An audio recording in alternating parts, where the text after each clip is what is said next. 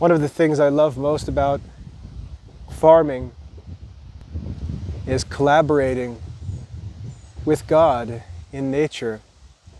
In the beginning of Genesis, we read that God did not cause it to rain at the time of the creation because there was no man yet to till the earth.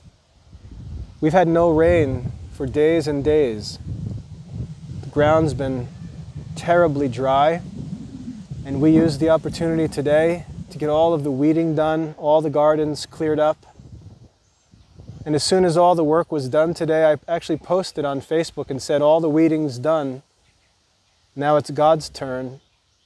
And here we are as the evening approaches and the rain clouds are moving in and the gardens are ready for some rain. And watching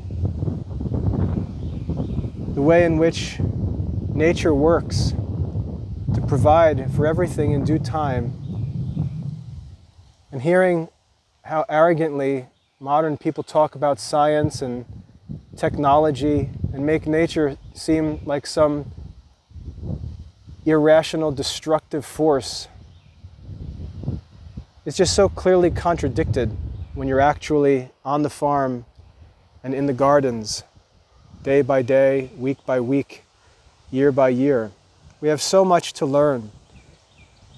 And this modern arrogance is making us so ignorant of how nature actually works and how beautiful life can be in this world where God provides for us so steadfastly and generously, year after year, generation after generation.